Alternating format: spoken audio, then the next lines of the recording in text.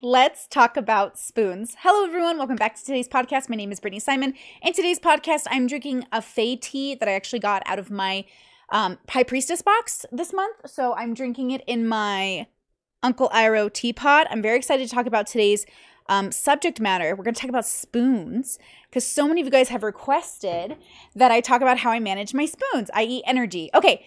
I found out something really exciting about spoon theory today, and I'm very excited to share it with you guys. So spoon theory is a way of describing the experience of chronic illness, according to Wikipedia, and its limitations using a metaphor. It was created by Christine Miserandino, I don't know, who has lupus, an invisible illness, which causes chronic fatigue, chronic pain, and many other symptoms that limit her energy levels and ability to do everyday things. I did not know this spoon theory that I've been using for years since I read it on Tumblr was created by a woman with lupus, which is the illness that I ended up getting diagnosed with this year in May. My doctors are very confident it's lupus. And so we are operating within that reality. And even though I use spoon theory mostly related to my mental health, it's become so much more helpful, I think, now with this new chronic illness. So let's jump into it. So the reason I'm very excited about this is obviously because it's been so helpful for me over the years, and I'm stoked that you guys are interested in it. So spoons, right? The concept of like energy per spoon. It's this idea that you can sort of imagine and quantify how much energy you're going to have throughout the day. For me, brushing my teeth takes spoons, like literal energy. I have to get myself in the mood. It takes about I'm going to say there's like a 15-minute ritual that goes into brushing my teeth. A lot of it is making sure that I can handle it. I have such a sensitivity to the smell of toothpaste that I'm very sensitive. So I use all these different toothpastes, all these like organic brands, all these like non-fluoride and then some with fluoride brands. Like I'm very experimental because I want to brush my teeth. I want to have good oral hygiene, but it freaks me out. I think it's a texture thing. I freak out when I can taste and smell certain things. And so it's hard for me to want to brush my teeth, even though I want to brush my teeth. Because again, who wants to make out with a dirty mouth, right? So brushing our teeth is really lovely. It just, for me, takes spoons. So when I think about my spoons, I think about them in numbers that are comfortable to me. So you know how I talk about the core parts of a person and how I think there are like 8 parts? It's an arbitrary number. It doesn't mean anything. I just kind of like the number 8.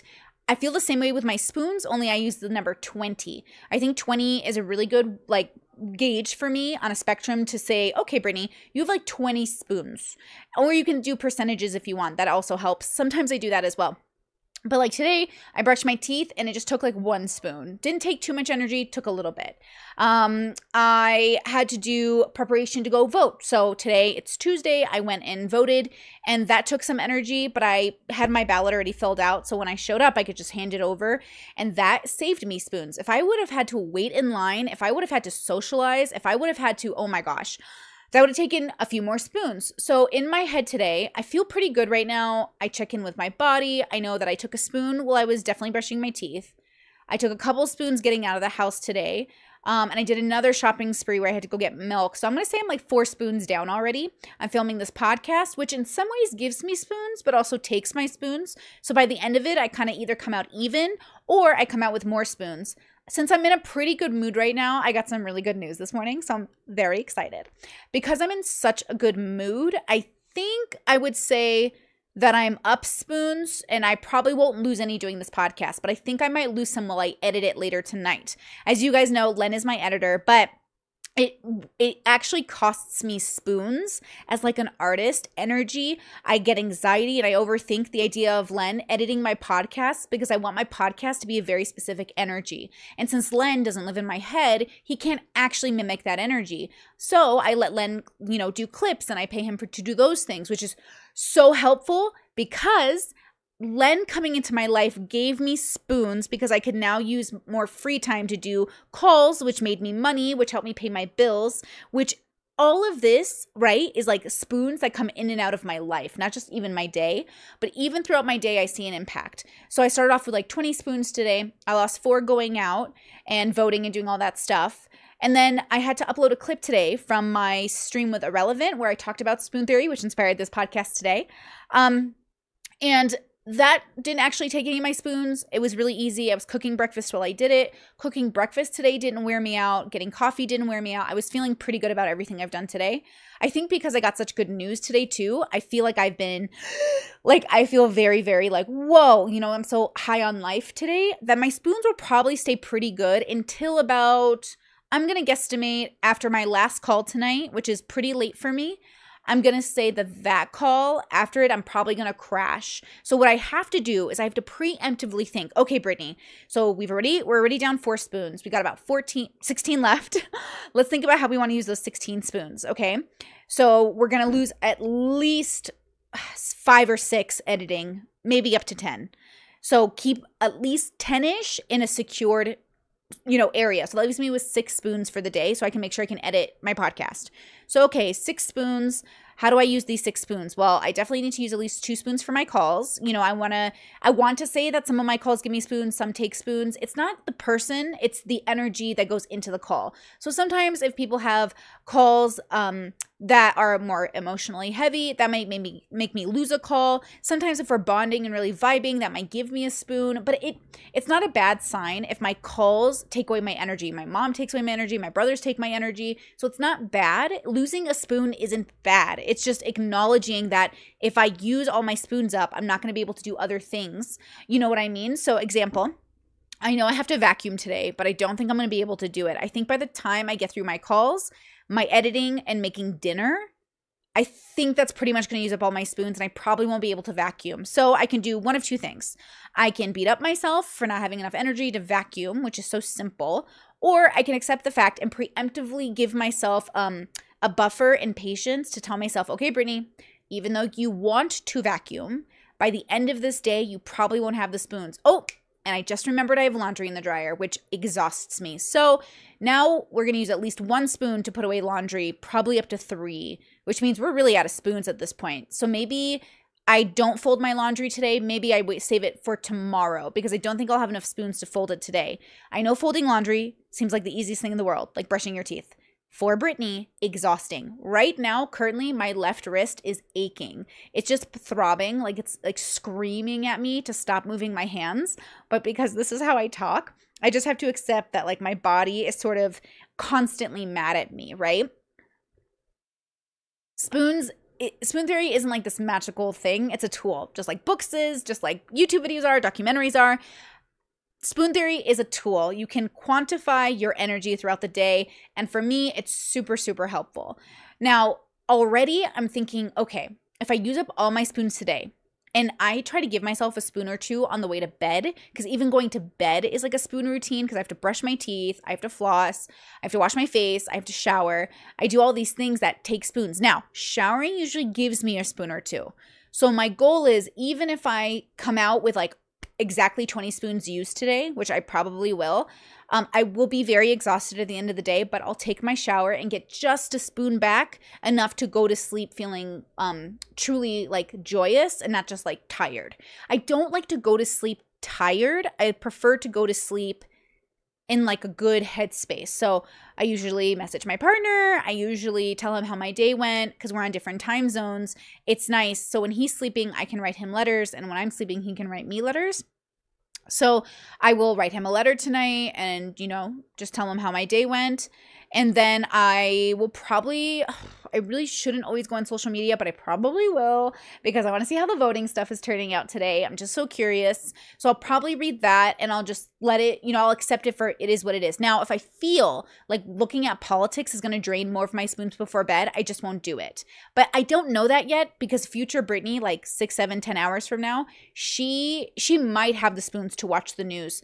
Brittany right now in front of you is mostly focused on this podcast. I think if I tried to worry about the voting stuff now, I would deplete my spoons faster and I wouldn't be able to edit. I know that sounds insane, but when I'm focusing on one thing, it can exhaust me, like overstimulate me. So I don't end up I can't do too many overstimulating things in a day. So I'm already thinking, okay, if my last call ends at around like 7 p.m. my time, that's pretty late. Okay, so I can have dinner after. Let's say dinner's done at 8. Okay, and then let's say my brother wants to watch some anime, so I'm in bed by 9 to 10, I'm doing my stuff, writing my partner his letter, doing that stuff, brushing my teeth, taking a shower, getting it done. So by like, I'm going to say realistically about 10 p.m. should be lights out. Okay, let's say 10 p.m. is lights out. Then I'm up again anywhere from 6 to 8, depending on how much sleep I need. So with lupus, you end up needing a lot more sleep, and sleep takes my spoons as well as gives it to me. So I have to think, this is so much thinking. I have to think to myself, okay, Brittany, you're out of spoons, you're going to bed, you have 1 spoon to sleep. You have to have enough spoons to stay in bed. Sometimes when I'm out of energy, I can't sleep because I've overworked my body and stressed it out. And so even sleeping can take spoons, which sounds outrageous because sleeping recharges your spoons. Sleep is truly the answer to everything. I just watched a video where Cody Ko was talking about that. And I feel the same way. Like every time I think I'm in pain, if I had just slept long enough, I'd be in less of it. But sometimes your body doesn't want to. Like today, I really wanted to sleep more, and my body decided we were up. It wasn't going to sleep more, and it appreciated my desire, but did not work with me to fall back asleep. So I woke up and I did all my stuff in the morning, and that was great. Really smooth morning. But sleep is like a complicated thing when you're in pain, which is probably why I'm baked every night when I go to bed. But as you guys know, when you use weed every day, the effects do dissipate. Like there's not as strong of a feeling. So hopefully I'll take a month-long break soon. I actually am due for one. I wonder if I should start it, since when I travel internationally, I'm not going to be high because it's illegal. Maybe this is a good time to make it. Oh, see? Okay, so now I'm thinking, okay, Brittany, let's think about your spoons for the next month. Because if I go out of town and I start the 22nd to the 22nd, I could do that. I could do a month of no weed. How would I sleep during those nights? So then I'd have to think, okay, you're not going to be high for those nights to sleep, which means you would have to maybe exhaust yourself in a different way, or rest your body, maybe meditate. Okay, we can meditate before bed. Usually that's what I do to replace the weed. Let's meditate before bed, get into a really happy space. That should give me spoons, but it might take some spoons because weed is a faster mechanism. Okay, so I'm not even just thinking about my spoon energy for the day. I'm thinking about it for the month, the year. Ooh, when people ask me to go out, it's like, okay, well, I have the spoons for that. Now, in the past, when I didn't know my own spoon energy, okay, I was a hot mess, canceling on people, being flaky. And I was asking myself, like, you've never been this person. Why are you so flaky on people now? What happened? At the time, I thought maybe it's like Seattle freeze or social pressure from being in Seattle for so long. But it ended up really being mental health and a lack of spoons. So when I discovered spoon theory on Tumblr way back in the day, it made me realize like I could start paying attention to how I felt during the day. But because energy isn't as easily understood on the surface, it's really not just energy, right? It is energy. It's you. Like you're asking yourself, what makes up Brittany and the consciousness and the energy that fuels that and motivates that consciousness, that Brittany. So I give myself the number 20, not because I literally have 20 spoons of energy, but because I just need a number to work off of. And you should change this and do variations based off of your desires and needs. So what I do is I sit with myself and I say, okay, let's make a list. This is what I did in the beginning when I learned spoon theory. I was like, let's make a list of all the things that I hate doing during the day that I prefer not to do. Putting away clean laundry, putting away clean dishes, brushing my teeth. Those are the 3 chores that I really should do on a daily basis. And yes, brushing my teeth is a chore that sometimes I don't always do. I don't always do my laundry. I don't always do my dishes. And yes, sometimes on a rare occasion, I even skip brushing my teeth. It's pretty rare. Usually I brush my teeth because I personally hate a dirty mouth. But on occasion, sometimes I'm gagging too hard, or like I'm vomiting. Sorry, TMI. But brushing my teeth can make me vomit. And I've been pretty good about it. I haven't puked in over 4 years, 4 years probably. But I remember I was dating a girl who kind of like, I can't watch people brush their teeth. Like it evokes something in me that grosses me out. So I don't like I'm thinking about it. Sorry. Woo! I'm thinking about it. Reset. I gotta reset my brain. Okay. I was dating this girl, and she made sort of an effort to brush her teeth quieter. So if she ever moved in with me, or if we ever dated long term, she would be like a good partner. And I always thought that was really sweet. But yeah, like something about it really grosses me out. So you know those people who like in their bathrooms, there's like toothpaste on the sink. If I even smell toothpaste in the air, it like makes me want to gag. And so like sometimes it's just too hard. And instead of beating myself up, I just have to say, you know what, girl, this is just something you need to work on in the long term. You need to have conversations with yourself every day and check in.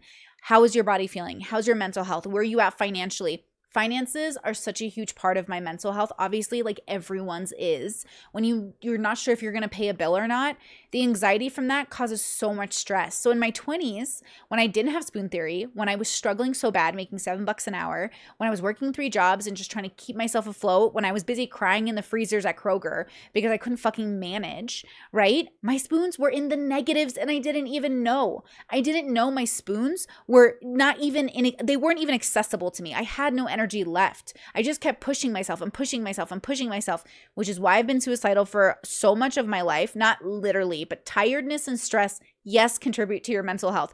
They say there are studies that have been done that people who do not get enough sleep see people uglier if they're sleep deprived. Can you imagine how you're going? Like, I don't know about you, but like I get hangry.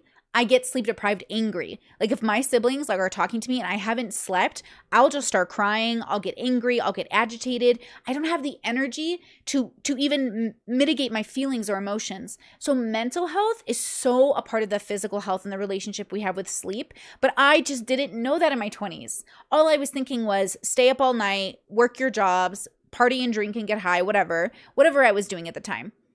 I just never respected my body enough to ask it how it was feeling. And I think that is something I've learned, not just because of lupus, because that came later, but because I read about spoon theory. Now, in my head, every time I talk about spoon theory, I say the woman is a disabled activist, and I'm realizing she's a lupus activist. She's an invisible illness activist, but like lupus.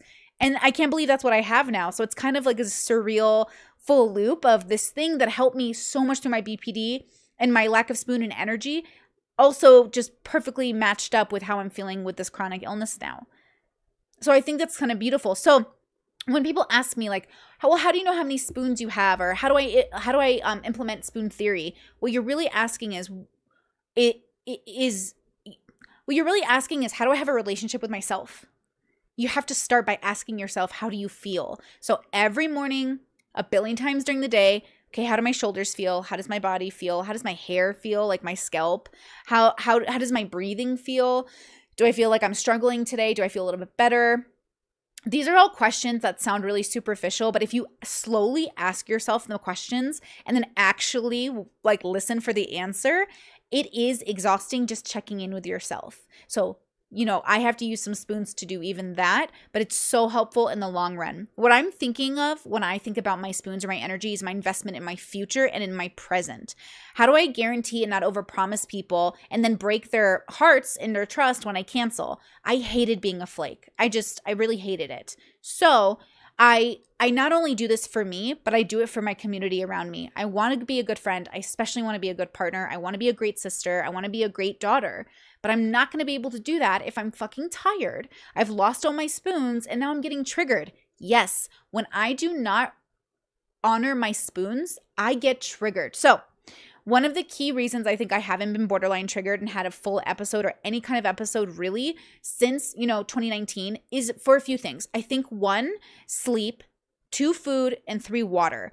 Those are the 3 things that I see physically that I need, capital N need. So I have to drink my water. You guys know I love my thermos. I got it at a farmer's market and I rely on it so heavily.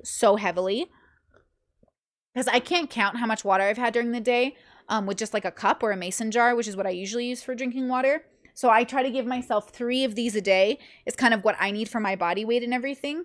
And then maybe during other like more strenuous days, I might have more, but I love my water. I drink it all the time. Okay. So water is very important. Food, if I don't eat, don't get my calories, I am lethargic, right? Pretty normal, pretty basic, pretty duh, right? And yet when I'm stressed, the first thing I deny myself is food. So here I am stressed. denying myself food, starving, feeling lethargic, and then I wonder why all my spoons are gone, right?